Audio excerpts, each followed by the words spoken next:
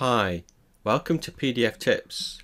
In this example, I'm going to show you how to do a word count of PDF files, page by page word report, and also a list of all the words and what the totals are for each word within the PDF.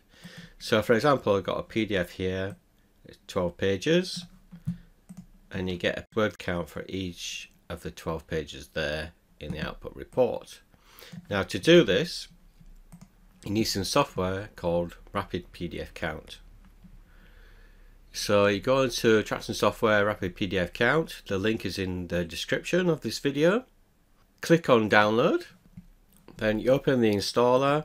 Click Next. Next.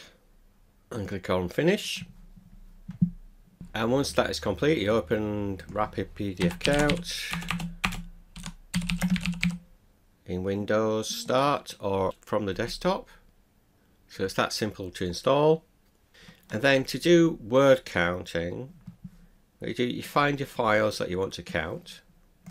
So I've got a couple of files there, PDFs. You drag and drop them into the file list. And normally when you do a count, it just does a page count. It doesn't count the number of words. So you're going to Setup, Options. In here, count number of words and characters also. And then I want to create some reports as well. So I'm going to put in this folder here where I want the reports to be created for word counting. You can do other types of counting as well. Click on Save and Exit. So I'm just going to remove these old files so you can see it working. And then click Page Count Files in List. Yes. So in the interface itself, it tells you some information about word counting there as well, like total number of words on every page. For example, if you've got blank pages, it counts how many blank pages you've got, and it creates these reports in the output folder.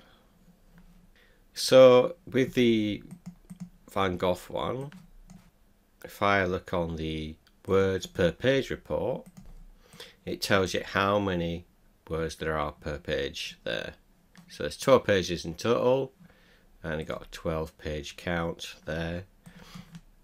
You can also open the words inventory, which gives you words throughout the whole file. Now the trial version of the software will only do the first 100 words. If you buy the software, then there's no limit. So if I run that again with the licensed version, you can see I've got a complete words count there of how many words and how many there are per each word. So for example, the word months has 10 instances throughout the PDF, and you get the words count there as normal per PDF.